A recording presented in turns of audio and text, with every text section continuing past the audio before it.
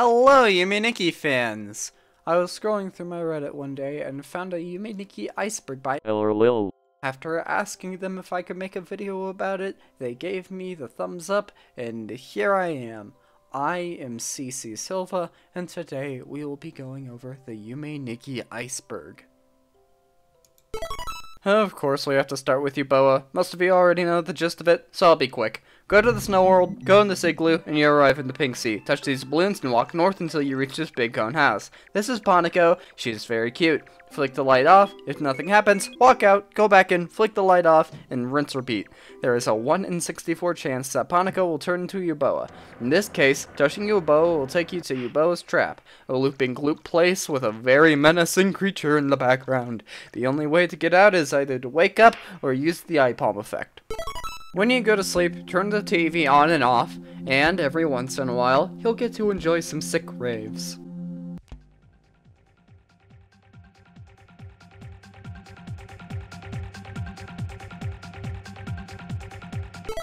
Yep, there are Yume Nikki fan games, and there are a lot of them.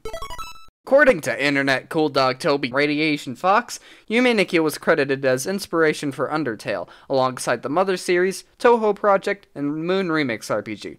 Looking at the strange NPCs that litter both games, that makes a lot of sense, really. Especially, and please don't hate me for saying this, I know some people will, Gaster taking clear inspiration from Yuboa. There's also this lava test NPC that can be compared to the dripping blood in the tile path. I guess let's move on. Sometimes, when you go to sleep and go to the numbers world, this wall will have a different face on it. Stab it, and you'll go to the staircase with our good pal Kikiyama. If you go through this door, the face will start flashing on your screen, and you automatically wake up. Looking at some of the imagery in Yume Nikki, people think Madutsuki was raped. These ovary things in the endless road, these penis monsters, the entirety of the face event, etc., etc. It's a very common theory, and everybody in the Yume Nikki fandom knows about this. Hidden in the vegetation of the wilderness, you can find some Turnigan having a cool picnic. You can't join, sadly, but you can enjoy the cool music. Sometimes when you sleep in the dream world, you'll be teleported to the staircase. Go down, put out the flame, pick up a turd, and you'll find yourself in the spaceship. Go in this bed and wait a bit. If nothing happens, walk out of the room and try again. If the screen fades out, the ship will crash on Mars. Walk out, use the midget effect to go in this hole, and you'll find Mars-san. If you stab him, he changes color. In the sewer, if you interact with these holes, then some drawings will pop up. I like these, they're cool. In the ending of Yume Nikki, when Madutsuki jumps off her balcony, the blood splatter that follows is partnered with dancing jellyfish, NPCs found in the dream world. This is further evidenced by the intro of the remake that is so bizarre to explain that you'll just have to see this for yourself.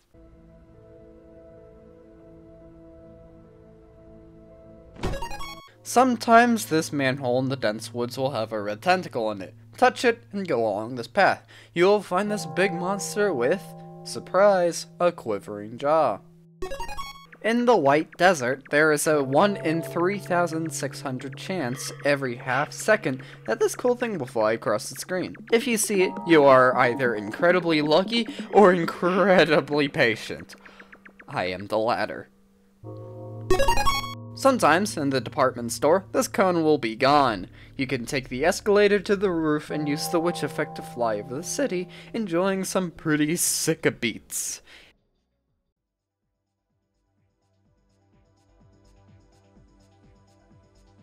Unequipping the effect mid-event will cause you to fall out of your bed. If you equip the knife effect in the spaceship, Masada backs away. That's all there is to that one. In one of the wildernesses, you can interact with this block, causing the Aztec Rave Monkey to flash on your screen and dish out some sick beats. If you interact with this wall in the FC dungeon, the dream will crash like a video game and you'll wake up. Sometimes you can see UFOs in the skies of Mars. You can use the cat effect to attract more. There are actually two of these. The first one involves you entering your chair, equipping the bike effect, and exiting your chair. Boom, you're faster. Not fast enough for ya? Get in the chair, equip the bike effect, wall the chair to the nexus, drop the bike's egg, pick it back up, and equip it again.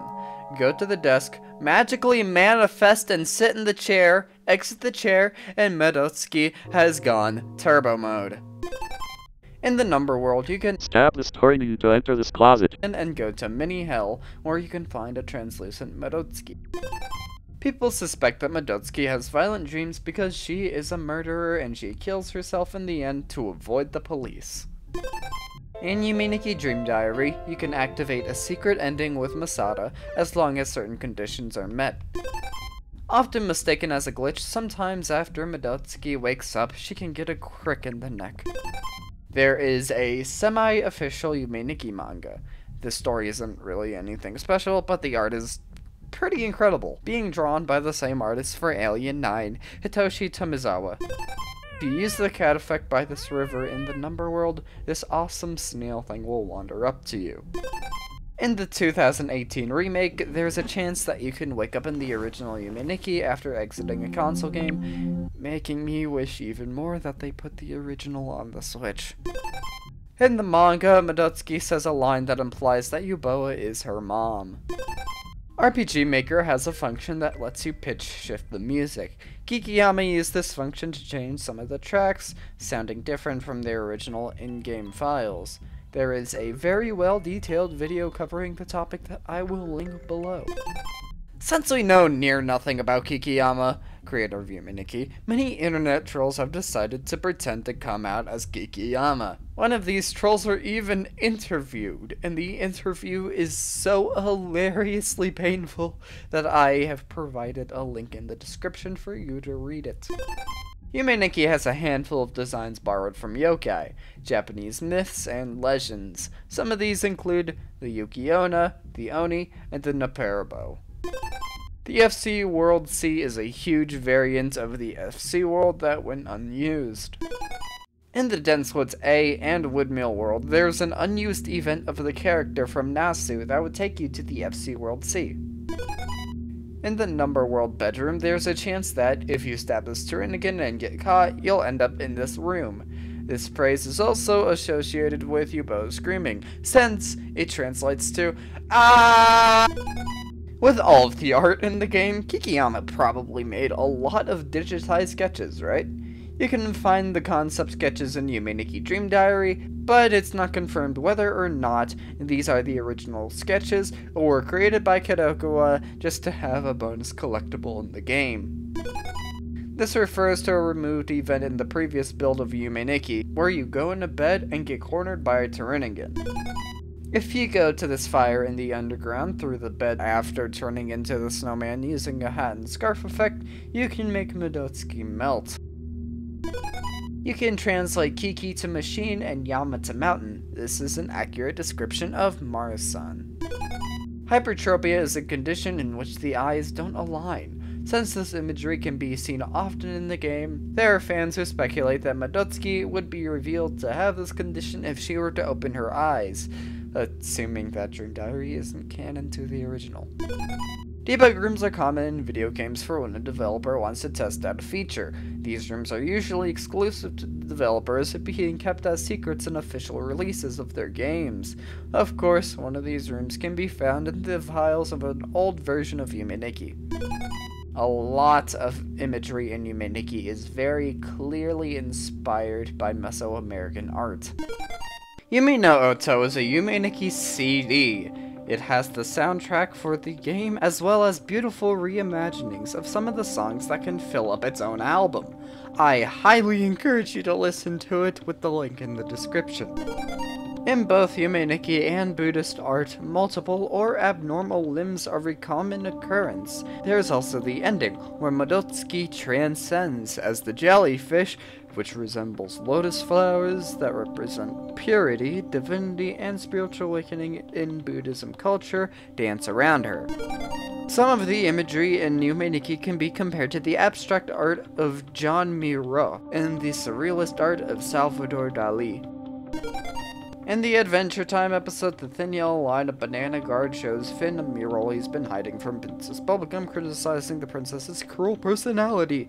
On the mural, you can see a figure somewhat resembling Yuboa.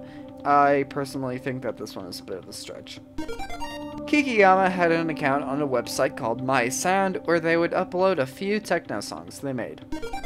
Vomit-chan is a popular meme in the Yume Nikki fandom used as a reaction image to show disgust.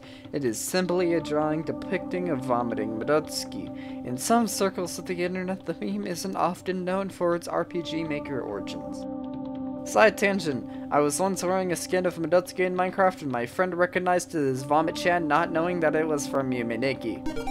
Surfer's Paradise was a merchandise company that dished out a big wave of Yume Nikki merch a few years ago, including notebooks, shirts, rubber straps, and more, as well as the previously mentioned CDs.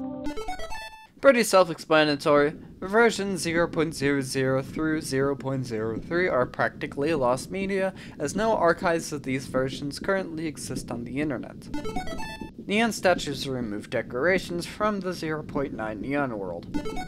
In 1993, Kadokawa, the company that made the RPG Maker engine, published a picture book called Rex Yume Nikki. Interesting enough, the book features a character that looks almost exactly like Madotsuki. If anybody can find a PDF copy of the book, please let me know. That'd be cool. There's an NPC in the Witch's Island named Kisu Tenmetsu. Its name and blinking animation could be a reference to Kasai Tenmetsu, a brand of LED watches in Japan. If you open the game in RPG Maker and add an unused character, possibly for debugging purposes, to Madotsuki's party, a few things in the game will change. Some of these changes include most of the Turnigan disappearing, the Neon world using an unused background, and being unable to move when you wake up. Pretty self-explanatory. There are a couple of backgrounds for areas in the White Desert that went unused. Butsudan is a type of Buddhist shrine. If you interact with a short lamp in the lamp world, you can go to an area of the tiled path, or you can find Madotsuki barely fitting inside one of these shrines. Since we know practically nothing about Kikiyama, they can really be dead at any given point without our knowledge.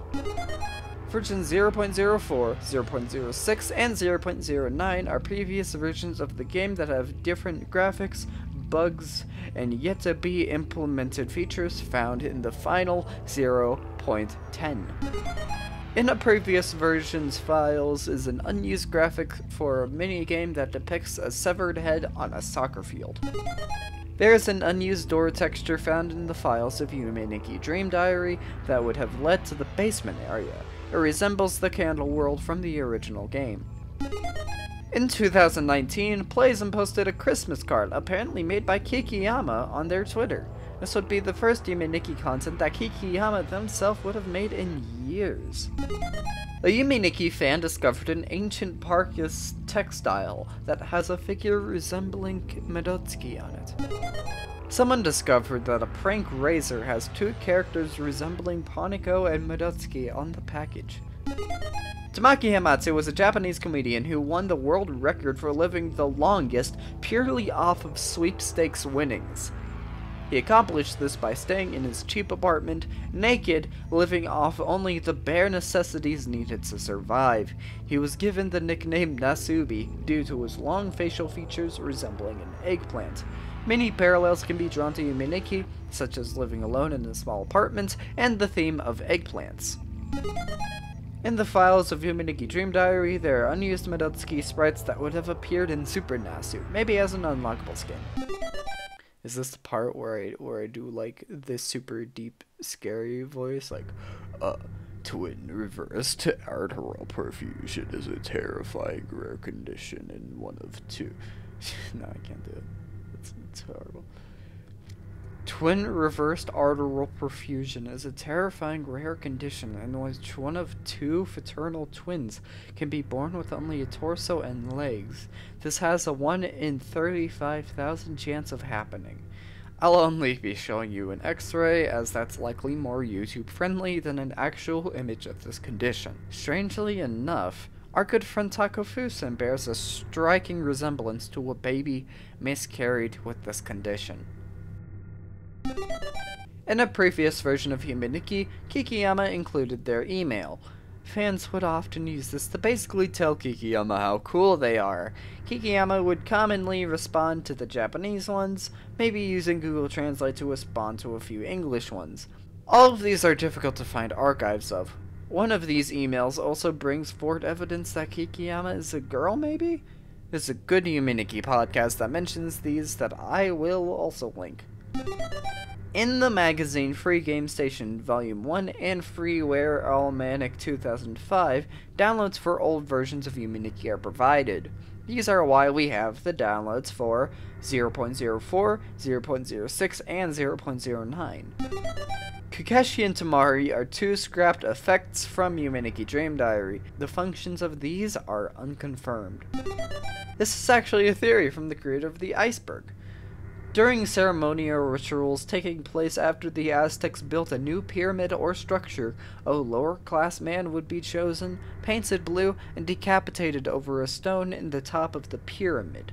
After holding the victim's head up, their body was kicked down the structure stairs where other peasants would rip the body apart.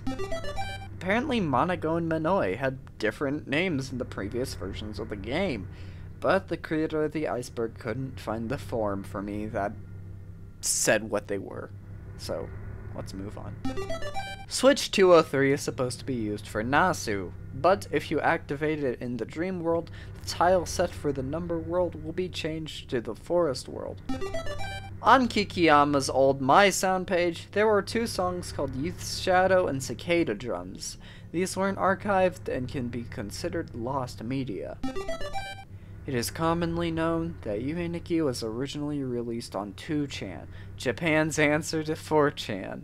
However, the original post wasn't archived and is likely lost to time. And thus concludes our Yume Nikki Iceberg. Thanks to Elerlilul, the creator of the Iceberg, the Yume Nikki Fandom Wiki, the Cutting Room Floor, the Dream Diary Podcast, Yuboa-chan, Uber Mario RPG, and r/Yume Nikki. Without you, this video would have been really hard to make. Also, big thanks to the viewer, obviously. And while I'm talking to you, the viewer, I would like to know if you have any suggestions for future Yume Nikki related content. This Iceberg left out a lot of cut features from Yume Nikki, and I was thinking I'd be interested if I made a video all about those. If you want me to cover something different, then please let me know. I would love to. Thank you.